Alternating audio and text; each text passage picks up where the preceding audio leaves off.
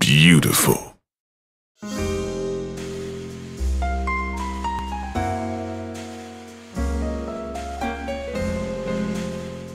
Sega. What can be said about Sega?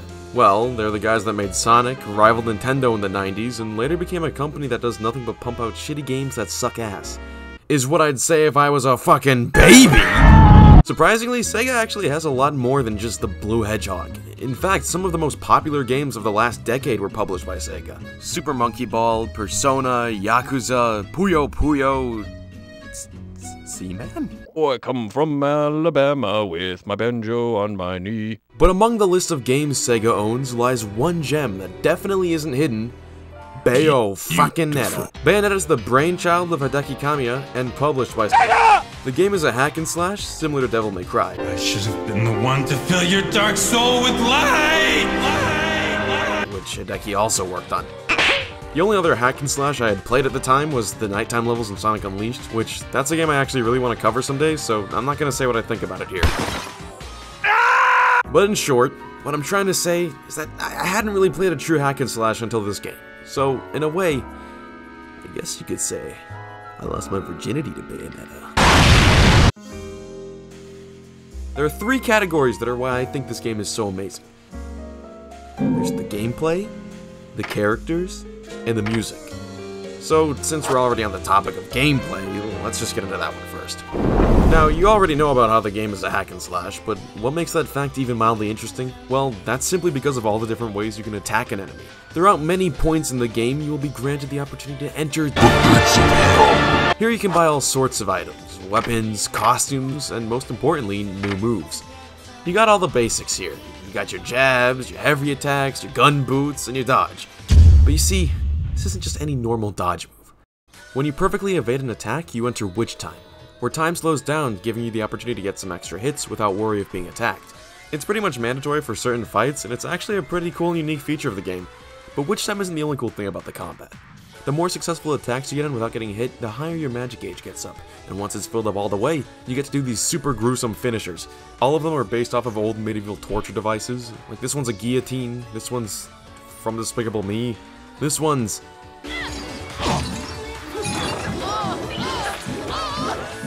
Moving on. At the halfway point, you even unlock an animal transformation. It's okay, and I find the Panther transformation is most useful when you're fighting these guys. You just spam it running around in circles, getting little hits on them. The game is just so fast-paced, I mean, sometimes you don't even know what's happening. You just see that enemies are still taking damage, so hey, you know that you're doing something right. There's a couple levels where you control a vehicle instead of Bayonetta. There's only two, technically three. In one, you drive a motorcycle through a busy highway, dodging cars and fighting angels that also look like cars. And then in the other one, you ride a giant missile that is also an angel. It wasn't terrible, but I can't lie, it's just not fun to replay. And every time you dodge an oncoming attack, the whole screen spins around. And there are times where dodging is all you can do, so like for a minute straight, it's just Even the boss battles are really solid, each of them being vastly different from the last. There's also these parts where you need a button mash, and my god is it intense. Like, you really have to mash, and man does it get stressful when your thumbs start getting tired, but you can't fail this, it's your best attempt so far, you're so close! Man, you know, I think that's just what's so fun about Bayonetta. You're constantly weaving between enemies, dodging attacks, and taking them out in all these flashy and stylish ways. It's always saying, hey, you got a bronze trophy, but you know, if you try a little harder next time, you might get a pure platinum one instead. You're the best! It's stuff like that, along with all the different weapons and attacks, hell, even different characters, that make this game so much fun to replay. Now, I think I've talked enough about the gameplay, and it's time to move on to something else.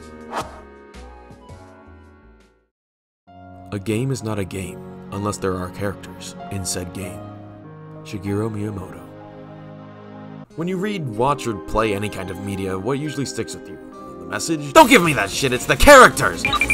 Let me give you an example. What's the one thing everyone knows about Disney? Mickey Mouse.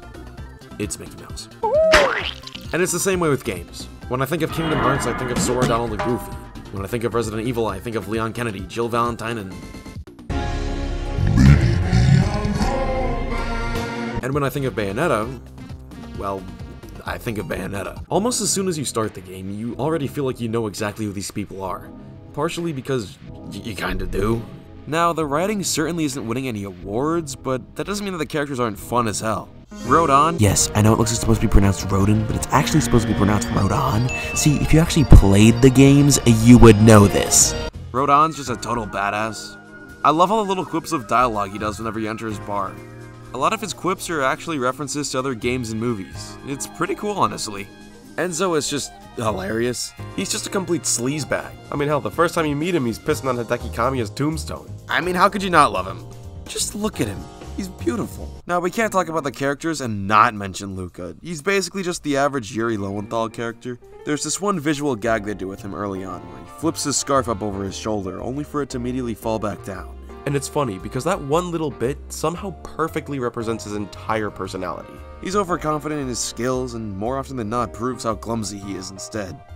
Now, this next character, I'm kind of on the fence on. Jeanne is a fine character, and she's actually pretty likable in game. But when you remove the gameplay, and just look at Jeanne as a standalone character, nothing else attached, she's kind of just a lesser version of Bayonetta. Like, while many of the other characters manage to be unique and memorable on their own, Jeanne is only memorable because of her connection to Bayonetta.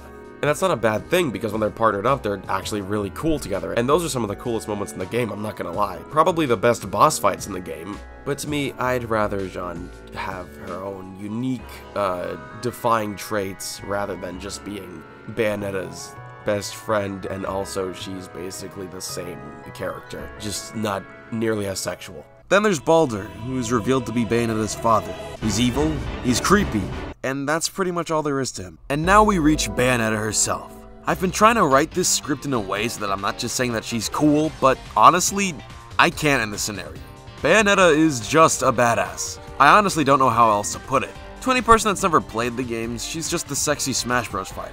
But Bayonetta is so much more. She makes quips, she fights angels and demons, she's a nun, she's a mother figure to her own younger self, she puts Enzo in his place, she dances, and all of that on top of the undeniable plus that she's got a big butt! Oh, fuck me! Well, anyway, now that we're through with that, let's move on to the true sexiest part of the game. When it comes to expanding my tastes, there's a very specific category a game has to fulfill, and that category is, if you got some fucking danceable jams, I will play your game. Danganronpa, Persona 4, and Bayonetta are all three games that I started mostly because I heard a song from the soundtrack that made me go, oh, oh, oh! And Bayonetta especially has more than a few tunes that make me do that. The game already had all this good stuff, but that wasn't enough. All of these guys, Jesus Christ, it's a lot of composers, decided that they had to make the funkiest, sexiest shit ever to be the cherry on top. I fully believe Bayonetta would not be nearly as well received if the soundtrack was just a generic action game OST. The best thing a game can do is make you feel cool while playing it. And I gotta be honest, without the music, I just feel fat playing this. But then put the music back, and holy shit, I'm killing angels and doing sexy breakdances! Usually a soundtrack for a game has a few catchy tunes, or maybe they take one tune and then twist it in different ways to make it unique for whatever the situation may be. But Bayonetta just does it differently. Every track feels like it could be the main theme of the game. These are some of my personal favorites. All of those tracks, beautiful, chef's kiss. In 2015, a Bayonetta Packy slot machine released, and interestingly, they made new songs and even gave lyrics to a few already existing ones. I think they're pretty good. That's really all I can say about them. I haven't played Bayonetta Packy slot. I don't even know if it's pronounced Packy slot. It could be Patchy slot for all I know. For some reason, when a game gets successful in Japan, an anime adaptation is usually on the way. Pokemon, Persona 4 and 5, Danganronpa, hell, even Animal Crossing got one.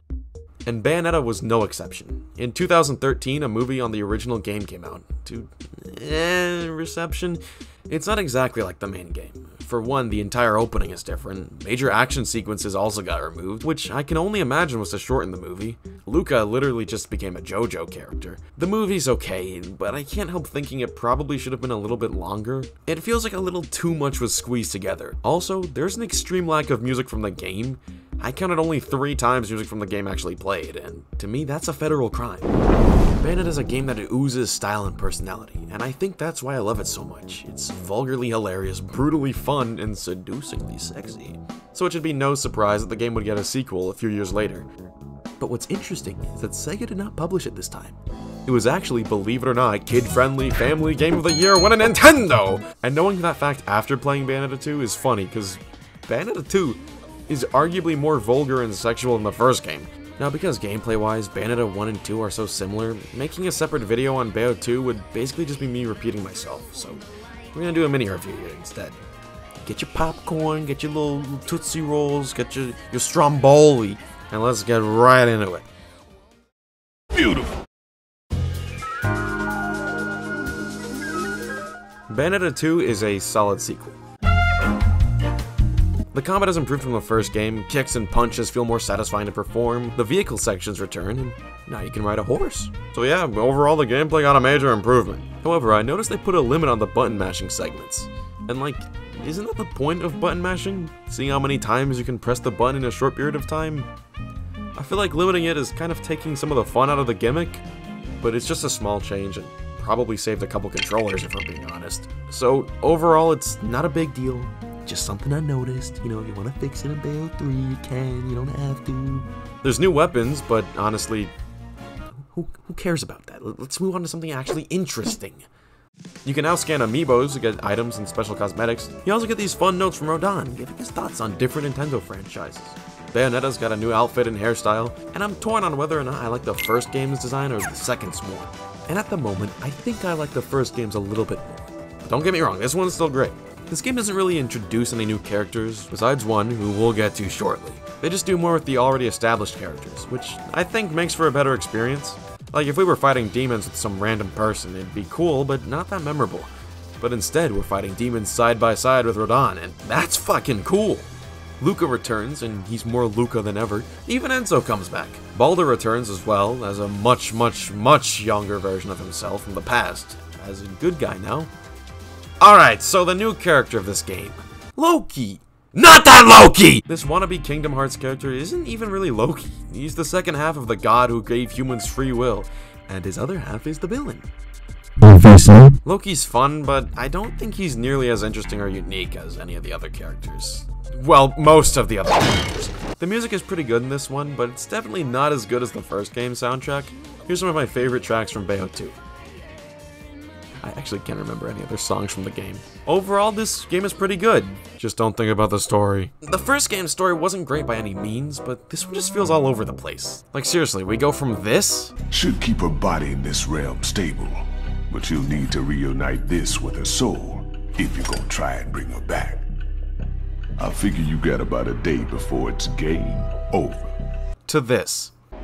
Just one time. Call me Daddy. It's needlessly convoluted. It feels like there's two stories trying to get told at the same time. So if you're gonna play Bayonetta 2, maybe turn your brain off for everything that isn't gameplay. Now, at the time of me writing this, the third game isn't out yet, but if this video does well, then maybe I'll cover it someday. I don't know, because the gameplay's probably gonna be the same as the first two. Bayonetta is a series I think is one of a kind. If you like hack and slash games and aren't offended by boobies, then you'll probably love Bayonetta. Now, if you're still wondering how these games are the sexiest games ever, allow me to explain. Reason 1. Bayonetta's big, fat, juicy, voluptuous friend Enzo.